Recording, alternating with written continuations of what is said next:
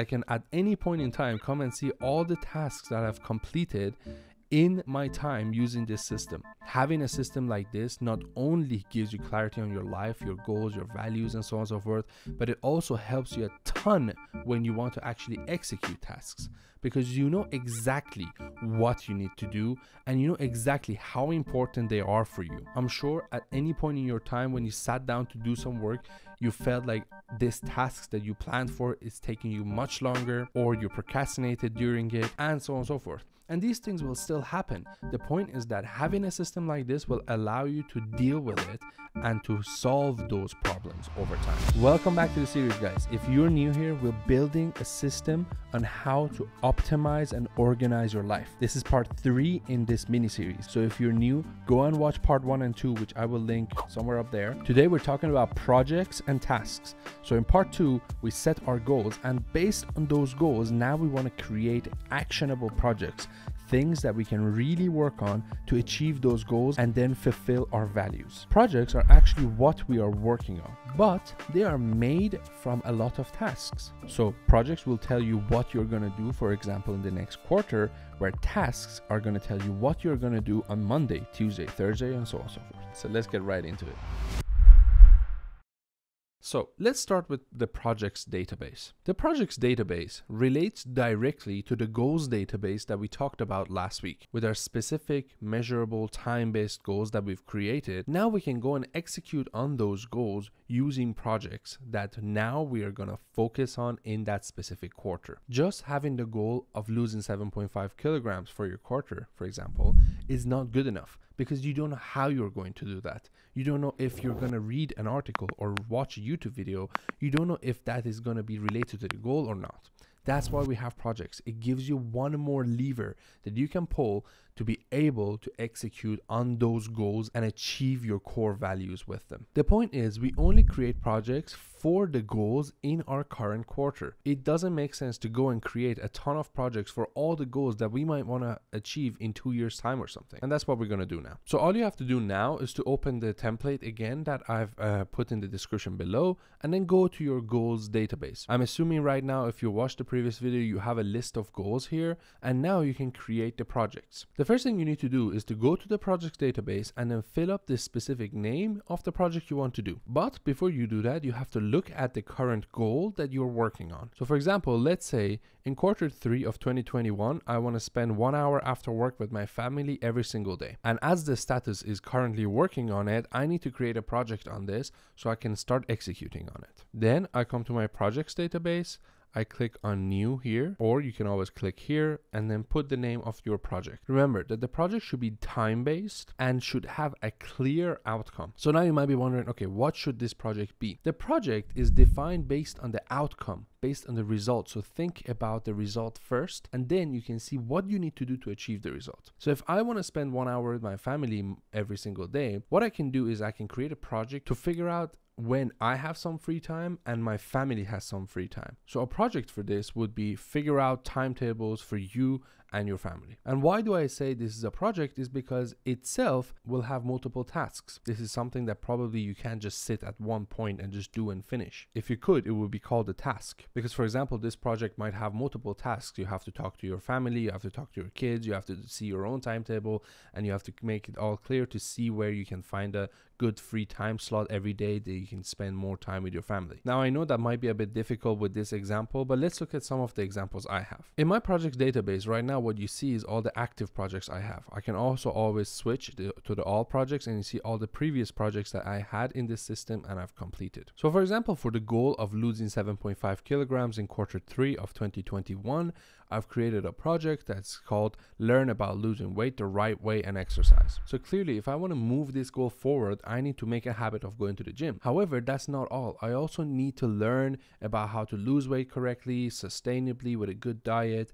And for example, I might want to read some scientific papers on it or something like that. So all of those tasks that I just mentioned will be under this project that is called Learn About Losing Weight the Right Way and Exercise. And then after you have created the list of your projects, what you can do, you can actually assign an energy level to them. I actually originally saw this from Serge Hunt, and the way he defines is that you can put energy levels for the actual projects that you're working towards, so that at one glance you know which project is the most important to you and is the highest priority. I like this method quite a lot because it actually allows you to define what you want to do instead of a specific deadline that you have to meet. And usually projects are more longer term and they're going to be time bound in the quarter that you're going to work on. So if you want to have any due dates or any specific hard deadlines, tasks will do that for you. You shouldn't put any deadlines for your projects. Next, what you want to do is obviously come here and put an energy level for the actual project that you're working towards, and then relate it to the area. Obviously this was related to the family.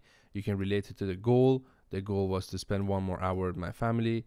Tasks, libraries, and resources, right now leave them. We haven't covered them yet, but we will cover them very soon. The next thing is that all the projects that you also create come with this project setup template. So you can always come in here and click this. And what that does is that it brings all the tasks, goals, areas, libraries, and resources, just like the areas that we had earlier with the self-referential filters, and filters everything for you in one view. So if we have a look at this, you can see that now in that project, you can see the specific goal that you have.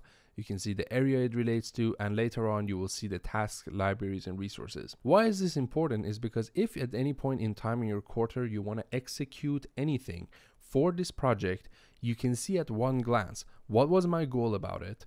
What area did it relate to?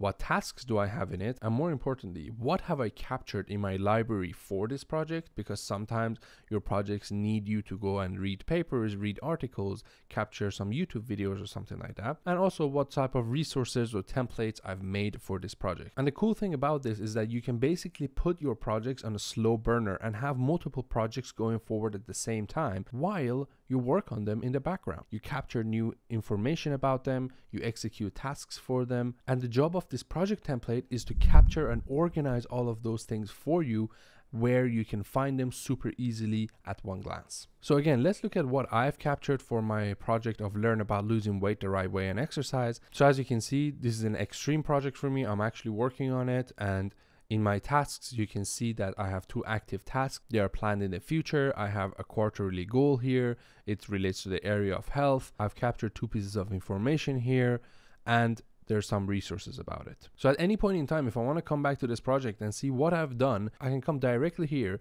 see, okay, I've, for example, taken a course note about this, or I've made a PDF meal plan for myself. So all of this can be seen in one point, and then I can gauge myself as to how much I've done for this project or how behind I am, and so on and so forth. By the way, as I mentioned before, everything that you see here are the things that are not archived. If I come here and I show you all the tasks that I've done for this project, you can see that I've done a lot of things in the past.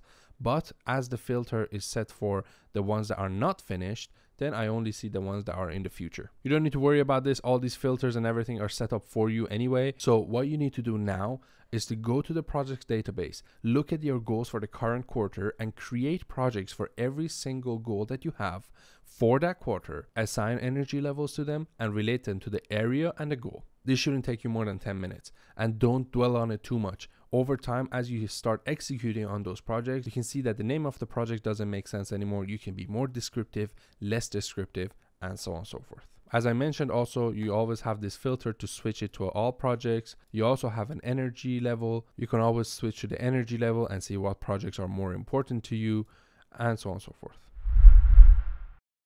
Okay, now let's move on to tasks, which is by far my favorite part of this whole system. Tasks are what you execute on every single day. Every project that you created based on your goals and values has multiple tasks in them. If it doesn't, then it shouldn't be a project in the first place. So what you can do when you create your project, you can actually open it, and then after you've created the template, you have this tasks template here that is actually filtered correctly based on all the things that you need. So then what you do is that after you have created a project and all of your projects, you can come and just brain dump every single thing that you think about that specific project and the things that you need to execute on for that project in this tasks database that is here. For example, for the project of figure out the timetables of you and your family, you can create a task called make a schedule for your day where you have free time after work. This is a specific task. You can sit in one go and actually do that. Now there's different levels of tasks. You can have heavy lift tasks, you can have deep tasks, and you can have shallow tasks. Shallow tasks are tasks that only take about 30 minutes or less to do. Deep tasks are tasks that need you to be in the flow state and really focus on doing it. They might take 1, 2, 3, or multiple hours to do. Heavy lift tasks are tasks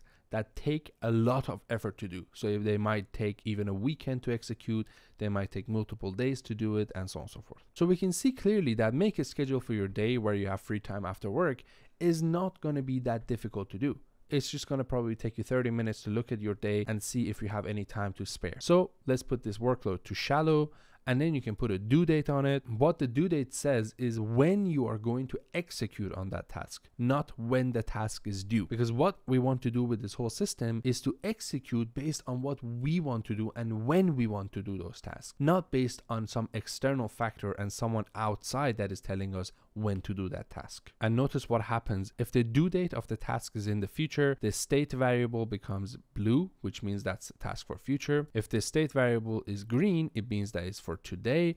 And if it's in the past, it means that it's overdue or you forgot to do it. Right now we're doing this right here in the projects database. What you can do, you can also create it in your tasks database. Again, just like the projects, you can set energy levels as to how much time you want to actually spend on this. Are you really invested in doing this task, or no, you're not that fussed, but you just don't want to forget it? So you can put a high level, medium, low, or idle. I usually put high level for things I'm gonna execute immediately and they're really important. Idles are things that I don't really care about. I just want to make sure that I don't forget about them. Yeah, so for example, for this task, you can set medium, and then you can also relate it to the area of family so that it shows up in your areas database. So tasks are literally the smallest unit of execution in our system. And each working day that we want to actually start working and executing these tasks, we have to define a number of tasks that we can execute. As a rule of thumb, you can only execute one heavy lift with 3 shallows in one day,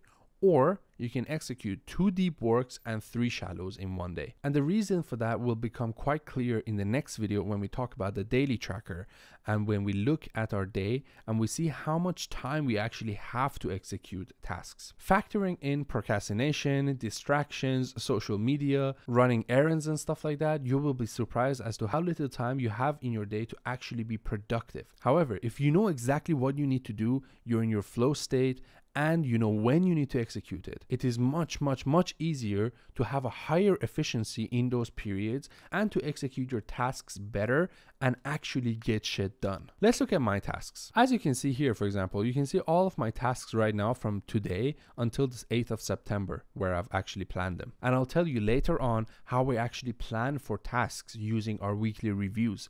But don't worry about it right now. What I see right now in front of me are the tasks that I need to execute today and the ones that are coming forward. As you see, I don't have any overdue tasks because I'm on top of my calendar. And today, all I need to do is to shoot this video. So shoot 1.0 part 3. And as you can see, the energy level for it is high. The workload for it is deep. It's going to take me maybe 1, 2, 3 hours to shoot. The due date of it is obviously today because I'm doing it here. It's related to figure out your goal with YouTube. And the related area is obviously YouTube. By the way, I can always switch to active tasks and I can only see the ones that are active. Or I can always switch to calendar view and see everything as a calendar, so I know exactly what I need to do when. And this is why I love this database so much, because I can at any point in time come and see all the tasks that I've completed in my time using this system. I don't know why, but I really get a kick out of this. It's like a big dopamine rush when I actually click on done. And as you can see, I've been using this system for a few months now and I've executed so much using it. It is so powerful because it gives you such a good clarity as to what you need to execute. Having a system like this not only gives you clarity on your life, your goals, your values, and so on and so forth, but it also helps you a ton when you want to actually execute tasks, because you know exactly what you need to do and you know exactly how important they are for you. And more importantly, if you follow the workload rule of having 1 heavy lift and 3 shallow, or 2 deep work and 3 shallows a day, then you can actually execute on those tasks. I'm sure at any point in your time when you sat down to do some work, you felt like this task that you planned for is taking you much longer, or you procrastinated during it, and so on and so forth. And these things will still happen. The point is that having a system like this will allow you to deal with it and to solve those problems over time. So yeah, The first step as to what you need to do now, just for the next week, don't plan for more than a week at a time because it will be very, very difficult and all of your plans will go to shit. What you need to do now is to go to your projects list that you just created based on your goals. Then look at all the tasks that it has and create them in your tasks database. After you've done that, obviously fill up all the properties for it related to the areas, add the energy levels and so on and so forth. And by the way, notice that when you relate two databases together, it automatically pulls the data into both databases. So right now we had the projects of figure out the timetables for your family. We created the task, make a schedule for your day where you have a free time after work. You can see the tasks showing up here. You can see the tasks showing up in the tasks database. And obviously you can see the tasks showing up in the actual template as well. But there's not much more to tasks, to be honest. What you need to do is to just play with it a bit and see what works for you. If you can do more tasks in your day and you're more efficient, then put them in. But if you feel like what I have already here is too much, then just bring it down. What you need to do is to gauge with the system to find what works for you best. And the only way, in my opinion, to do that is to use this template, play around with it and remove things that doesn't matter to you.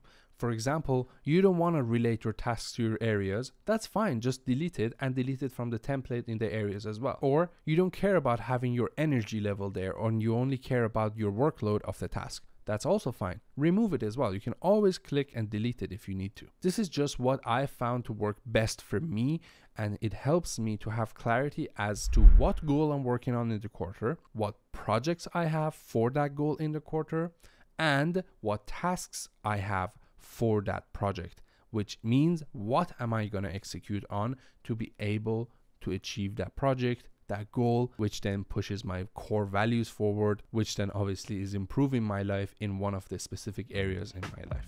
So that's about what I wanted to say today. But what we've done so far is that we talked about areas, values, goals, projects, and tasks. And from next week, we're going to talk about the daily tracker, which is the best part of this whole system by far.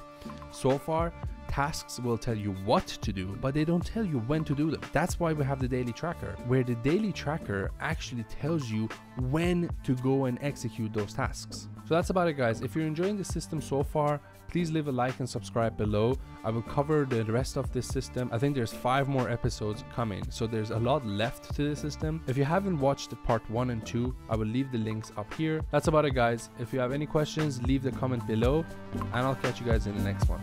Peace.